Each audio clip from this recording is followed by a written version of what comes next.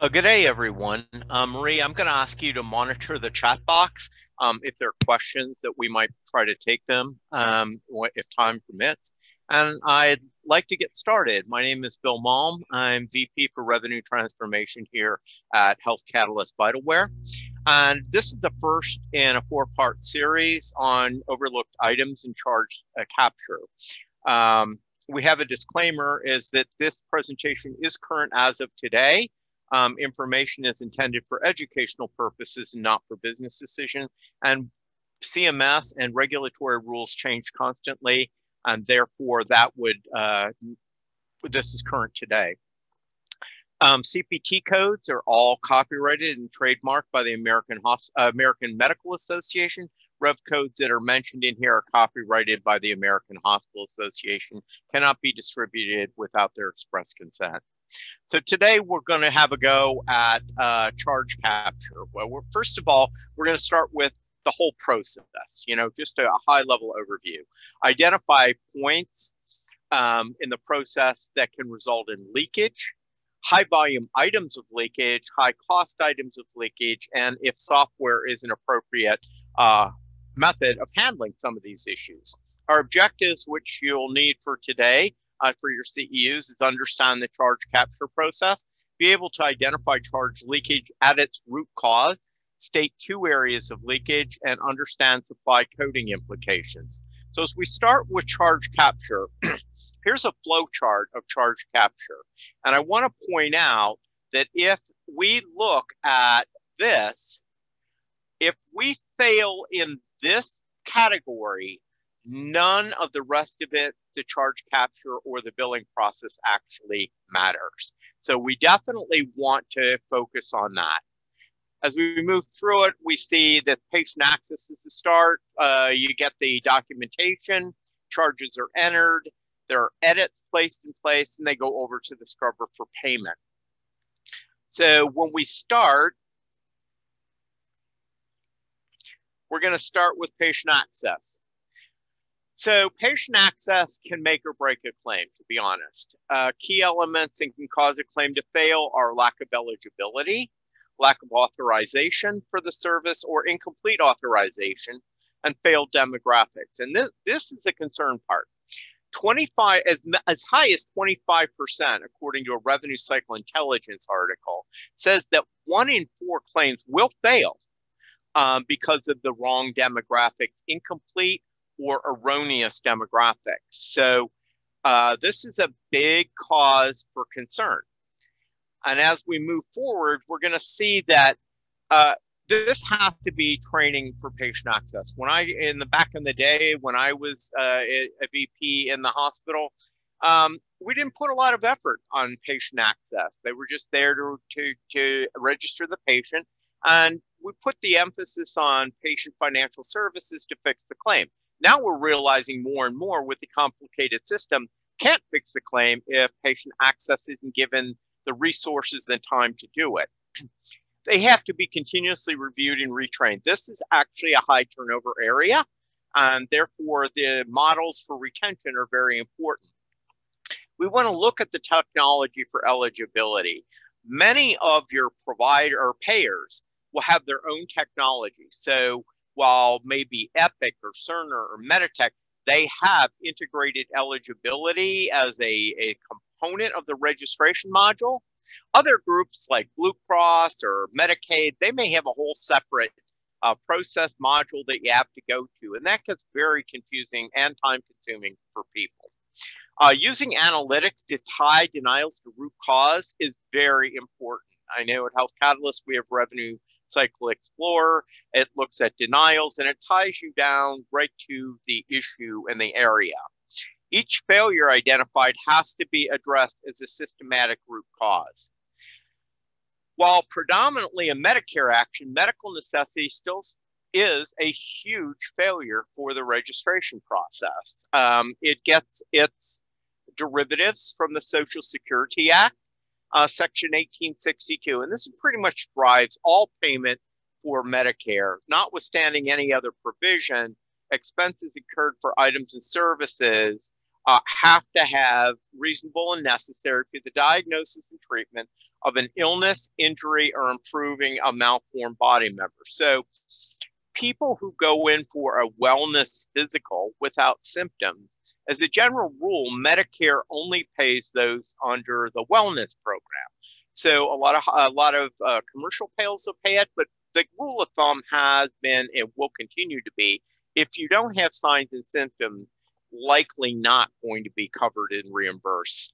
When that happens, you need to get an ABN for Medicare. This does not apply to other payers. Other payers have medical necessity rules, and you have to get the ABN prior to the provision of the service. So if you've already provided the service, the patient's deemed to be under distress if you ask them for it then. So they have always made it very clear it has to be provided. So where does this have to happen?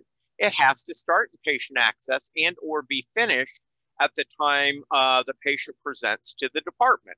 So most patient access now has integrated medical necessity, and ABN is created. Electronic version of that is retained with the signature. If you have further questions, I recommend the Chapter 30, the limitation on liability, and the internet-only manual for Medicare. It goes through hundreds of pages of very explicit instructions with examples. So the pre-service keys to success today are going to be a registration. Demographics have to be accurate. And so therefore many systems are focusing on a cell phone number. A patient is less likely to give you an incorrect cell phone number than anything else. You can always find them through the cell phone companies, what have you. So the cell phone number is important. Also, we're in an age where many people, especially millennials and Generation X, they don't have a home phone. They have a cell phone, and text and what have you really work and validating. I know that if sometimes you get a validation request to validate your demographics. Asking probing questions. So I have a history of working in the ER, and I'll listen to the registration people, and they'll say, do you still live at 123 Smith Street? And the patient's going to nod their head. Yeah, that's it. But they've moved 5 months before. Ensure the guardian is correct. With the ability to change payers multiple times a year, and in some states monthly, their insurer or guardian from the prior month may not be placed. So if you're going to do a procedure the first day of the new month, make sure they're re-registered in total on that day, because you may have different eligibility, and if you do, you may have different authorization requirements.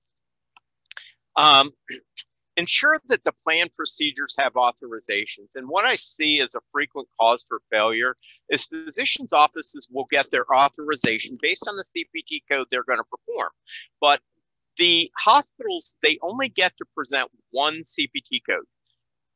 And that's the one that's going to be the highest weighted. And they will not authorize anything else but the highest weighted. Well, if, for example, the physician decides that they're going to do a different approach or something, and you know that ahead of time, the hospital needs a new authorization. The other thing is the authorizations are only good for the day and for which they are issued. So if you say the procedure is going to happen on June 16th and it actually doesn't, you need a new auth.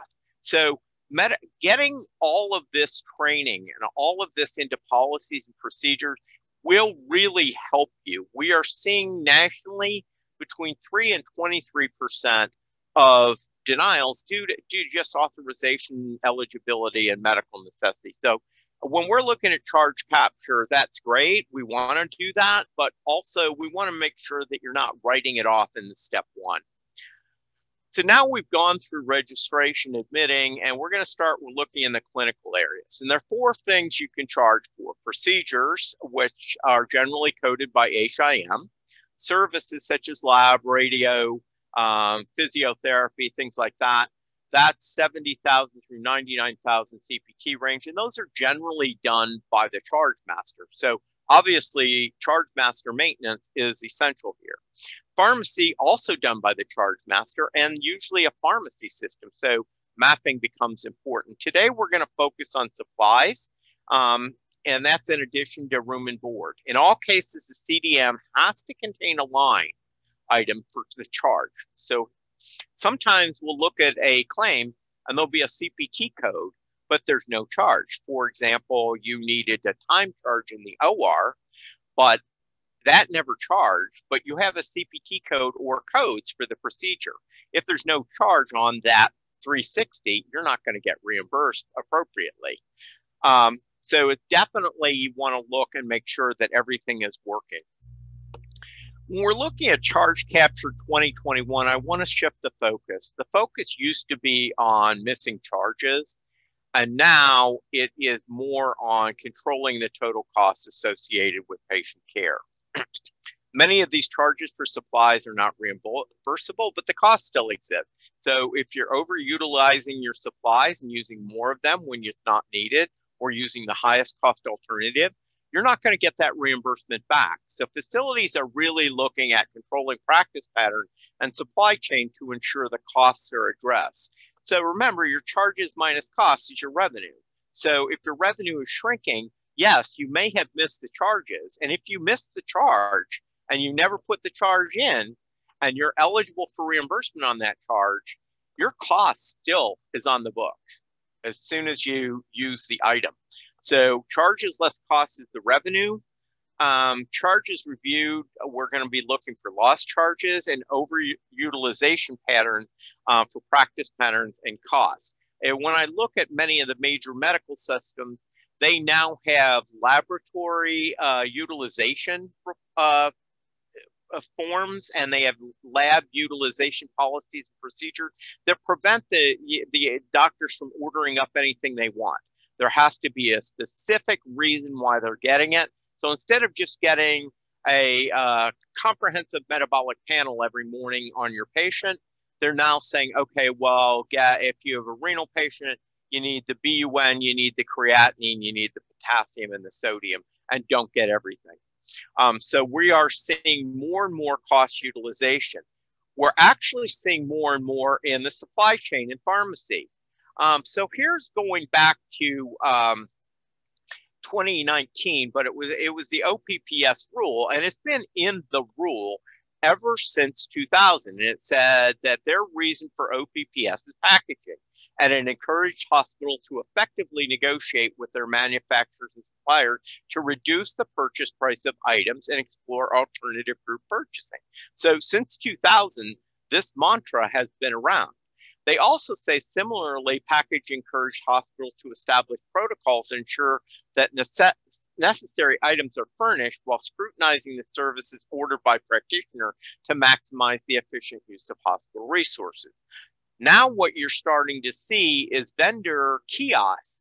As they come in the door, the vendor has to register what they're bringing in the building, for which doctor, why they're there. So there's an ongoing record of what's trying to be sold to the physician.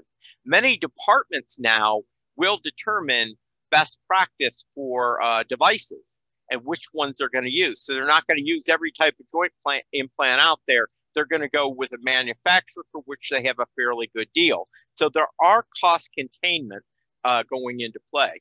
When we're looking at today, we're going to focus on supply. With the Charge Capture series, we're going to look at individuals such as pharmacy, procedures, but today is just supplies. They represent one of the largest percentage of the institution costs. Therefore, that's why I led into this with a large discussion on costs. They are, for the most part, not separately reimbursed, meaning you're not going to get specific money back for that item. You may get a percentage charge that pays for some of that. You may get some devices that get paid at 101% of cost. But as a general rule, most of your supplies don't get reimbursed separately. We use supplies as an edit creation tool to look for missing procedures. So for example, if you use an electrophysiology catheter, mapping catheter, and that's on the charges, but you don't have an EP study, then that's going to point out that we may have lost a procedure. So I always get asked, what are these types of supplies? And the first one are the never chargeables. These are your equipment and DME. You cannot charge DME without a license. Non-separately chargeable routine items, and then we're going to talk about that, and that goes back way into the 80s. with the beginning of DRG and some of our MACs. Separately chargeable items, but they're not reimbursable, meaning they're packaged, and separately chargeable items that are also reimbursable. So these are the four categories of the types of supplies. When we look at non-chargeable, these are DME usually. These are going to be cardiac monitors, lasers, neurologic monitoring equipment, pulse ox, managing the cost. So basically, not only the supply, so your pulse oximetry, if you have disposable tips, you're throwing it off between patients, that's routine and may be considered as part of the wall monitor. If it's being done individually, it might be something different. But we're looking at these items you can't charge equipment. So I always say, if you can plug it into an electrical outlet, it's not likely to be reimbursed. It's all going to be part of the cost report. Then we have these routine items, and this has always been a topic of great disparity. Never has there been any clarity for Medicare. Supplies generally used in the normal course of patient care, not specifically identifiable to a specific patient, and they generally lack an order. So since there was no true guidance, everybody for 2 decades has recalled the original Administar Federal, which was under the old thing before we had Medicare administrative contractors, we had carriers and fiscal intermediaries, and this was one of the FISC people. So that goes over 2 decades now. Generally, these have a low cost but are high volume, like admission kits, gauze, tape, bedpans, and the like. Most facilities put the cost of these items into routine room and board or the visit expense. So those are gowns, gloves, drapes, Microsoft covers, things like that. There are 2 bulletins out there that are still in use today, and they date back to February 2012 for Administar. And while they are no longer published, they are out there if you search the web. Basically, what they're saying routine by Administar, items used on most patients in the department for a procedure or service line. So basically, if it's going to be used on every single patient getting a CT scan, then it's going to be routine. So these are gowns, gloves, drapes, oxygen when it is not specifically ordered to a patient. These items need to be rolled into the roommate and should not appear on the claim. The next category we have is separately chargeable, but they're low cost. These chargeable supplies that are directly used on a patient, they're not used on everybody, they're not routine. Therefore, these chargeable but represent clutter in the charge capture process. A lot of times the staff focus on small items and then they forget to charge the big ones. So I went to one hospital where we saw Band-Aids, and while they're separately identifiable, they just didn't belong in the CDM. So it makes charge reconciliation completely unrealistic. You're trying to reconcile for those charges that are going to make a difference. Hospitals manage this process by having a low dollar threshold. So they have a policy and says, if it costs less than so many dollars, we're not going to charge it separately and we're going to roll it into the cost of the service.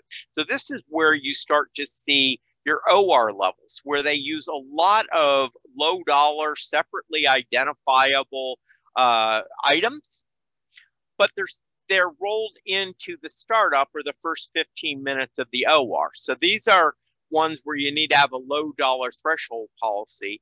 Sometimes it's $5. I mean, I've seen it for $1. That makes no sense because what costs $1 anymore? I mean, nothing.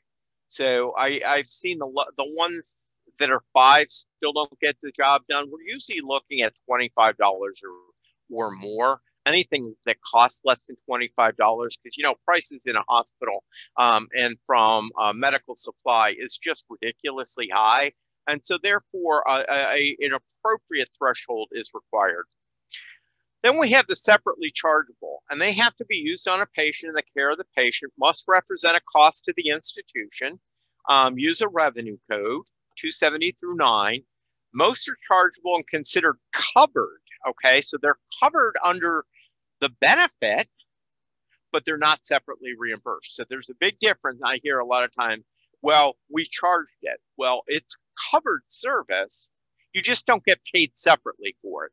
So these items have a huge impact on revenue and can be made into edits that detect when a procedure or service is missing. So this is kind of the group, this and that is separately chargeable and reimbursable. Those two categories, we want to start writing edits for it. You can use Epic Revenue Guardian, some of your other pre-claim edits, Vitalware, Health Catalyst has Vital Integrity. So there's a lot of ways to get this one in. The separately chargeable are usually coded. And when we're doing separately chargeable, most coding group doesn't do this. But what we want to know when coding a supply are several factors. The supply chain should have the vendor, the model number, the vendor advice or FDA advice, and the UNSPC number on file for every single item. UNSPC we're going to cover in a minute, but this helps you. And even if you use software or you can go out the vendor website, it helps you to determine what's the best code. So I always see CDM people putting in codes that they believe are correct. But when you go to the vendor website or the FDA, they have actually got a more specific code, which helps in the process.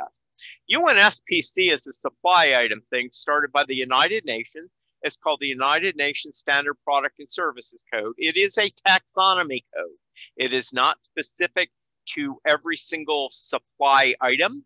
It's a categorization process. It does compete with other systems internationally. So this is not the only categorization process. There are different ones out there. It uses 4 tiers and 8-digit coding mechanisms. So the tiers are the segment, the family, the class, and the commodity. And if you look at these tiers, it just really, if you ever took biology and the classification of plants and animals and species, this very much looks the same. It has, each tier starts with 2 digits and they can be 00. So for example, we're going to use one for pen refills. This is the UNSPC. It starts with office equipment, then it goes to office supplies, which brings it down more into the genre level, ink and lead refills, which might be your species, and then pen refills is the type of species. So you can add it for business functions. So this is a real simple one. But when I go to the next one, here's cardiac pacemakers. They start off with a segment, which is medical equipment and supplies. They then go to diagnostic imaging and nuclear medicine products. And they look at the class, which is pacemaker and related products. Okay, now people will say, these are not diagnostic imaging or nuclear medicine. Why is it in that family name? Because actually, that family is the only family under that equipment and access to supplies that has been made for multitude of devices.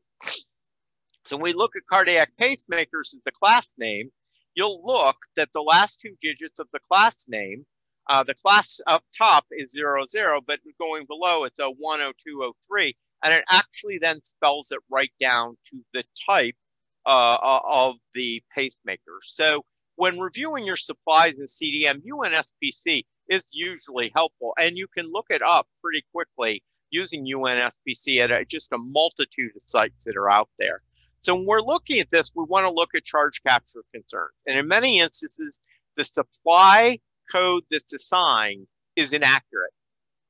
So if you're trying to bill edits, which we're going to talk about in the future for reimbursement, and the supply code is wrong, the cost is going to be there, no matter if the supply code is wrong.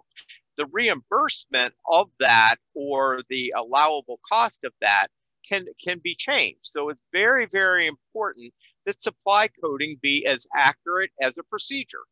So supply chain should reach out to CDM management for the most appropriate code. For example, a supply of an atherectomy catheter is coded as an electrophysiology catheter. These are actual examples we looked at, where for whatever reason, the atherectomy catheter, the catheter was charged as an EP catheter in the charging system, but the code on it was for an atherectomy catheter, which is entirely different. So the edit was based on C1730, looks for this missing EP study because it was done with that, and it created a false positive because it's atherectomy. Revenue codes, people say they don't matter. They actually do. Your revenue codes are set up by CMS to actually, in the American Hospital Association, to provide guidance for roll-ups on the cost report. So they do matter a lot. So for example, you use 361 for every minor procedure. What is that actually doing? That's diluting your 360 for OR procedures. Maybe treatment room 761 would be a better choice. So revenue codes absolutely matter. We have sterile supply 272, and it may or may not have a HCPCS code. We have pacemaker 275. They have to have a HCPCS code. We have interocular lenses 276. They have to have a HCPCS code. Implants 278. Now 278 has just been really confusing for about a decade now.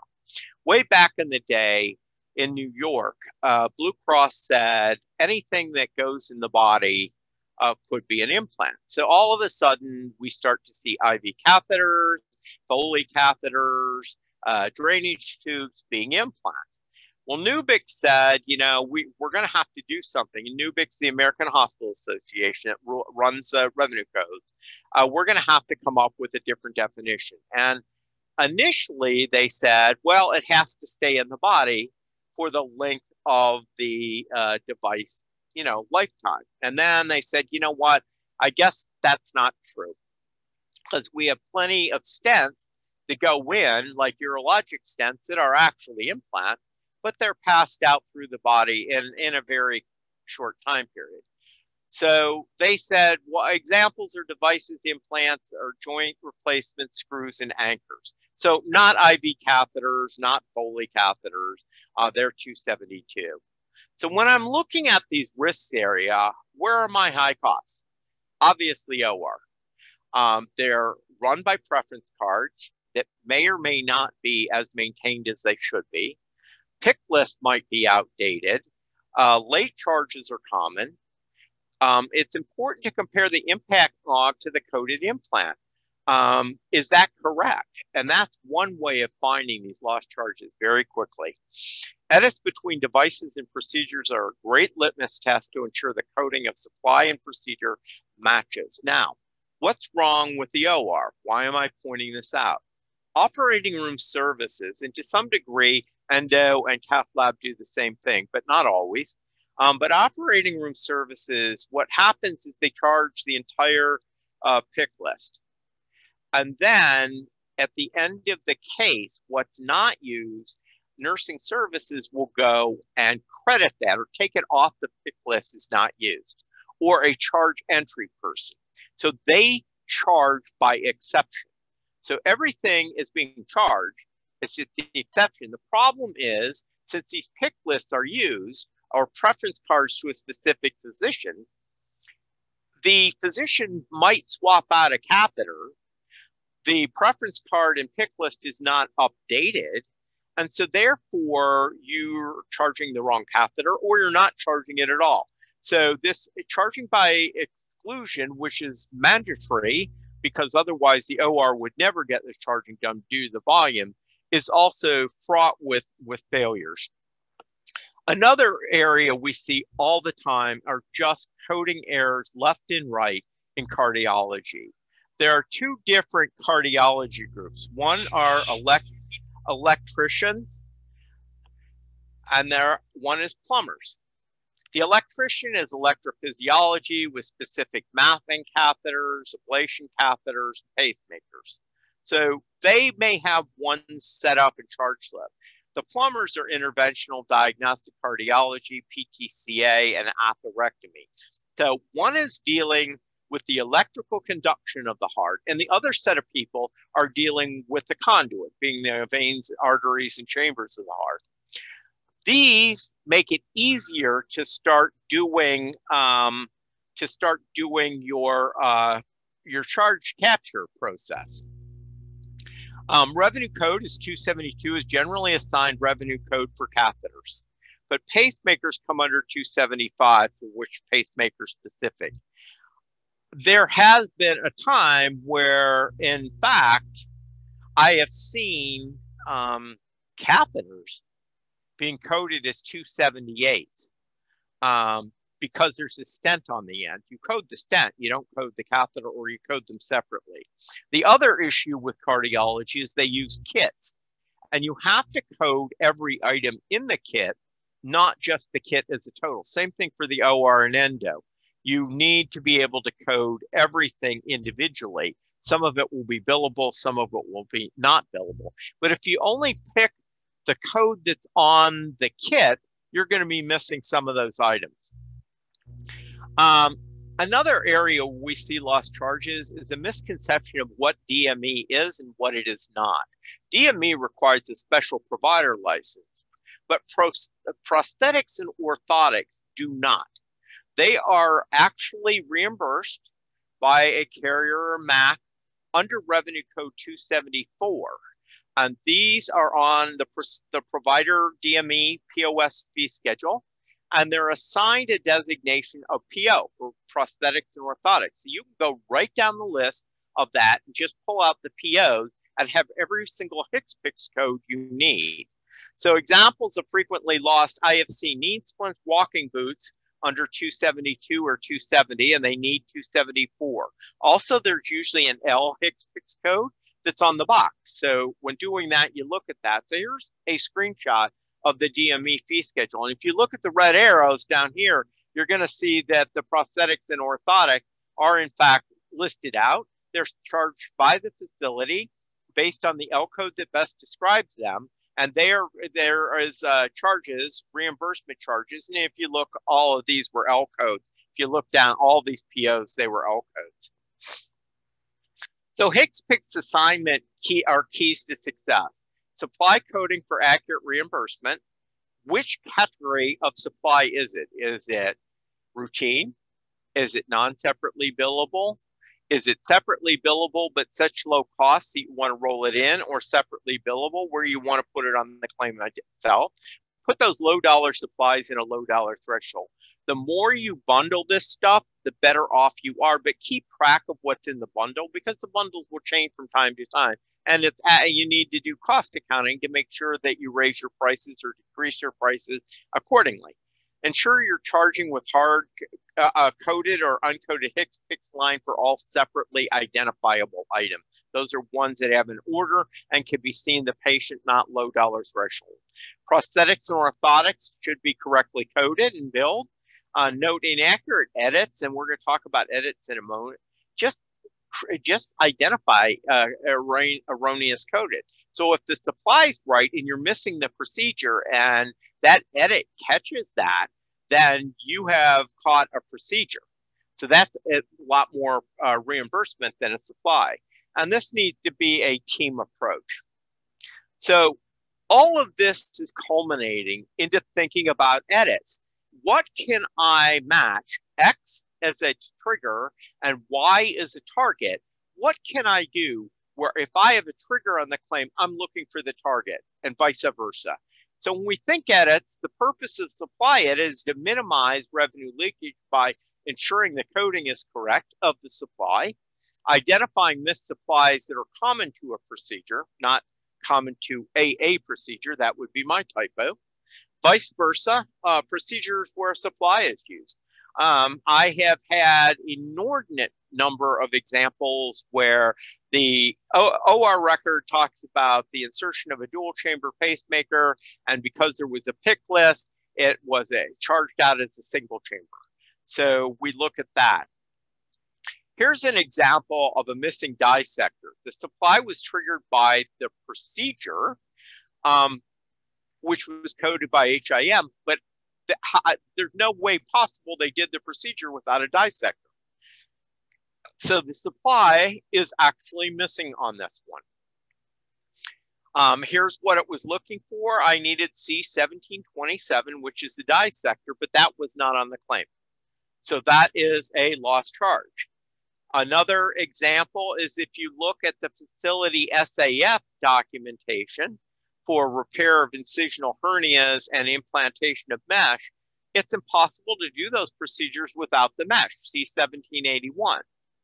So if I have a mesh on the bill, the C1781, I better have some mesh procedure also on the bill. So mapping these procedures to a supply is very useful. Here's another one in this set implantation of the mesh. We know the C1781 was not charged. So what's the reason for that? Now we start looking at root cause. Is it a late charge, which happens all the time? And then by reviewing these edits, you can start to figure out who's got late charges and where they're occurring. Failed to charge it at all due to a pick list, or maybe it was an add-on item that wasn't on a pick list and forgot to be charged separately. Preference card didn't have it for this surgeon. They used another preference card. Any multitude of reasons could have caused this, but the key here is it was missing. So edits for identification, I don't know why this is upside down, but it is. I apologize for that. We'll fix that before we send it out. Here's an atherectomy device, and it needed one of these two things. So this is targets and triggers. And I don't know why I didn't catch that, and I do apologize. But here would be any with and without. And so we will show you this in the next thing. So when I use the software in the literature for accurate coding, I am looking in the record and it says it's a Medtronic Silverhawk model P4034. Now that's very specific. It has a UNSPC code. It has a model number. It has a manufacturer, and it has a model name. So I've got everything I need for correct coding. So if I go out there to the site for Medtronics, it tells me it can be either C1714 or C1724, depending on the specific thing. In this case, it was a directional C1714. So we look, here's another where we're looking it up by manufacturer. You have the manufacturer model number, the UNSPC number, and then the HCPCS code that it wants. And so when you have all that information in your supply master, it makes it very easy to ensure coding is correct. Once you get your supply coding correct, and you get the C1714, then it's going to trigger the appropriate procedure. But if you didn't have the C1714, you had something else, it's going to look for a different procedure. So outside vendors, you can create it internally, but there's also software available from vendors to do this. And one of the benefits is, while internally you struggle, you have to use audits or some mechanism, a number of edits, claim edits that you've created, they're never quite comprehensive. And outsides, they have hundreds to millions of rules that consume 100% of the charges every day. So they're easy to spot. The output provides work cues, so your patterns of behavior show up. And when they show up, it allows you to then get a workforce together and do your root cause remediation. So I want to point out, I usually get, well, PFS has edits. Right, they do. But PFS is not editing for what's missing. It's editing for what is on the claim and does that make sense? But it never catches things you miss. So it's very important during charge capture, prior to sending it over to claim creation, that you have all the charges. So when the edits appear, their edits are there appropriately. So I always get this thing, I'm not going to worry about it because PSF and our scrubber has edits, but they're not looking for what's missing. They're only looking for what's there. And one of the things that this would also do is look at the quantity. So a lot of times I will see on the charges, a charge and a credit, a charge and a credit. And there's like, this happens like 4 times because there was some sort of problem. And then ultimately what happens is it didn't get on at all because there were too many credits for the charge. So this will catch that. So when we go to the key to charge capture success is your team. Supply chain has to be a standard member of the team. CDM, HIM coding, operating room has to be part of it. Personnel who can write or manage edits. So that's usually IT. So you give them everything they need and they write the edit. Revenue integrity team, their goal is to focus on root cause identification and remediation. So without these, you don't get there. You need policies and procedures. I can tell you the number of times I've heard, we've always done it that way. And I will say, where's it written down? Oh, it isn't, because we've always done it that way. And then you go to another person that started a couple months ago and you say, what do you do? I don't know. I have to go ask Sue or Tom and find out what they did. So it's all the worst possible scenario. It's all by verbal report, and it's up to interpretation. So policies and procedures are key.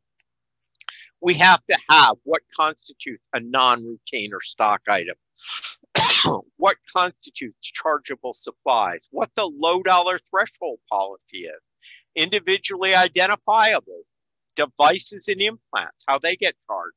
Because remember, a lot of your devices and implants are on purchase orders. So they're billed on consignment. So you have to wait for the purchase order. What's that going to look like? What's that process look like? How do we know if we didn't get the PO? Did the claim go out the door without it?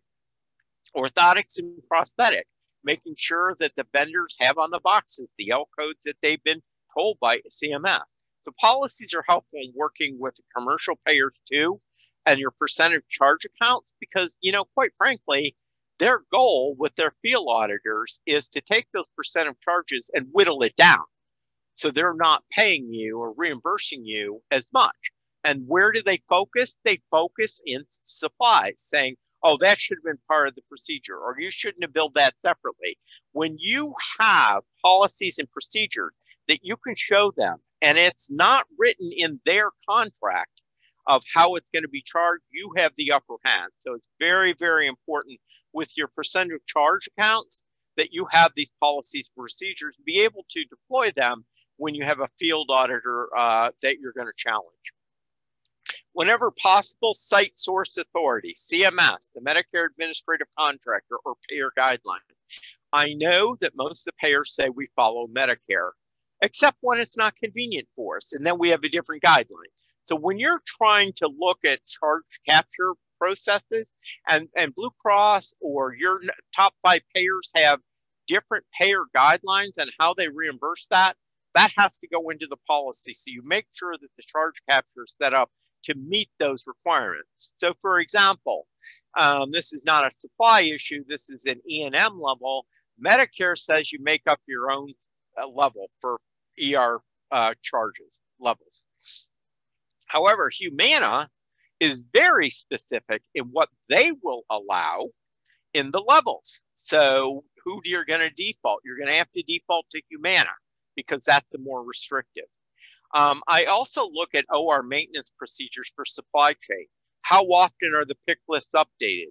So what I usually get is, well, when we installed the system, we did it. Okay, well, your system has been through 7 iterations of upgrades. That's a decade ago. You know, what are we talking about? Every preference card and pick list needs to be going through on every case. So basically, you're going to review them as you use them and make sure they're all correct. Daily charge review is the most important piece of this. And if you can't do 100% if you're doing manual, but you can do 100% if you're software. But you're really looking for patterns of behavior. Do I have a department with late charges? So every Friday in the OR, I'm not going to get any charge capture until Monday. Oh, by the way, I'm on a 3-day min hold, so it's going out the door Monday, and I may have lost my charges.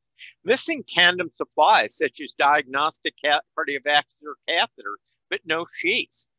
For procedures that consistently miss supply, is there an outdated charge slip? Is there outdated order entry system? So the goal is to look for identified patterns. You will make yourself nuts on the one-off. But basically, you want to identify patterns, determine root cause, and remediate whatever concern you find out. And so when I close out today, and we will have time for questions, the largest group of late charges is in fact supplies. By far, bar none, it's the largest group. Frequently overlooked due to maintenance concerns or OR pick lists and preference cards. So when you talk to supply chain, they'll say, I have it coded right. But yeah, that's only one of the steps in charging a supply. Where else did you do it? Did you do it on the floor? Is it in a different system? Is it in a Pyxis or a cabinet? Supply coding is generally not done by certified coders, and that can have an impact on the claim. Requires 100% daily review of these if possible, and can be very impactful when making your edits. So at this point, Marie, we're going to do questions.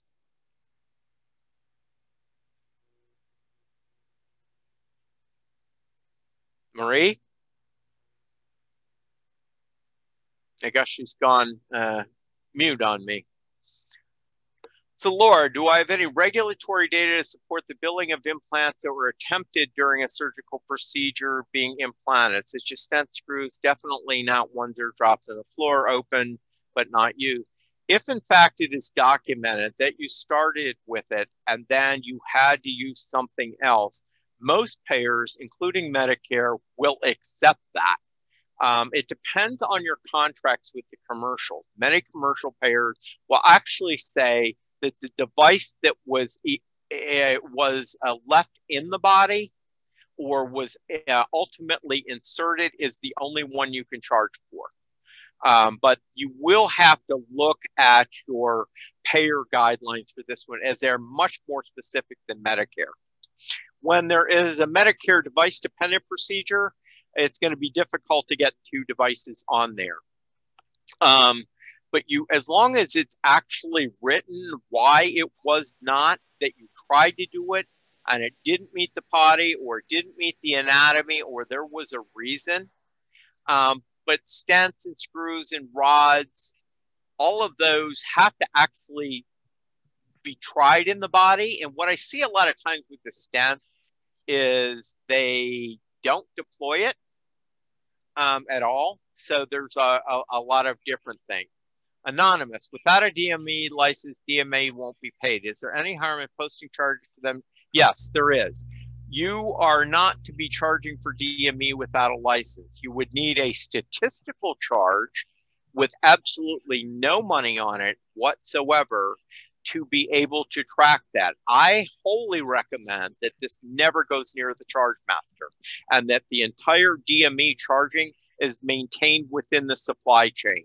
And because this may or may not be an allowable cost for you on your cost report. So you need to get with your cost report people and determine if it's going to be allowable.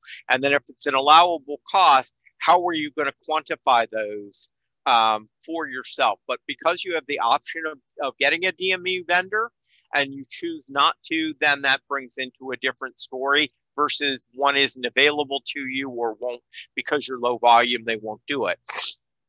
Remember, some DME is made by an outside DME provider, but they are put onto a Part A or inpatient claim as part of a surgery. So they bill the hospital, and the hospital is then required to put the DME item onto the claim. So it's not an all or none theory. You have to look at what's being provided and how it's being provided. If it's part of a surgical procedure, then they're going to send you an invoice.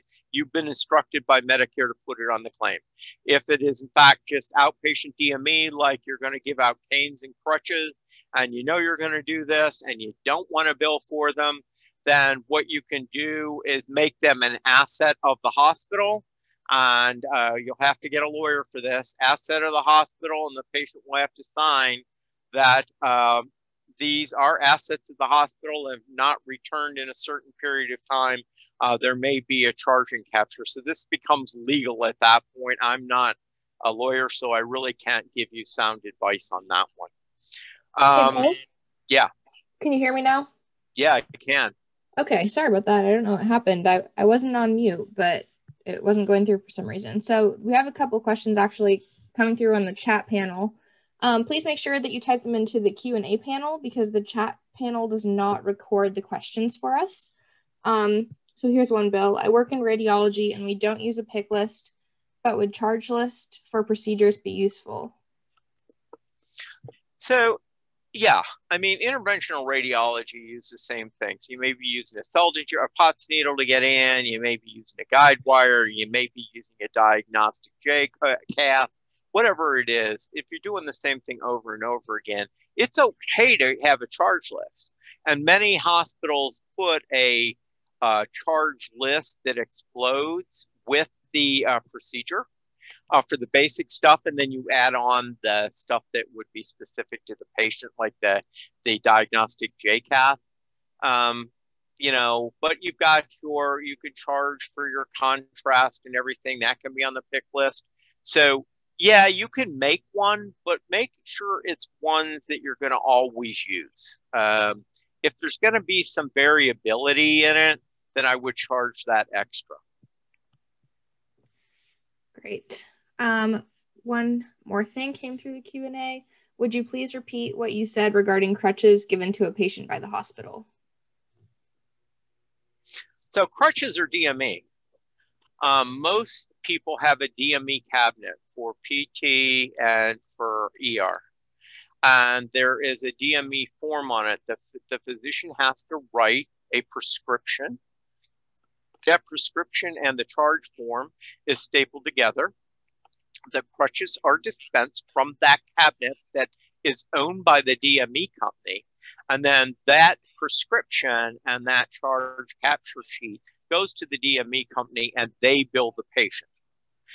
For crutches and canes that don't have a DME provider, then I have seen in some rural areas where they make it,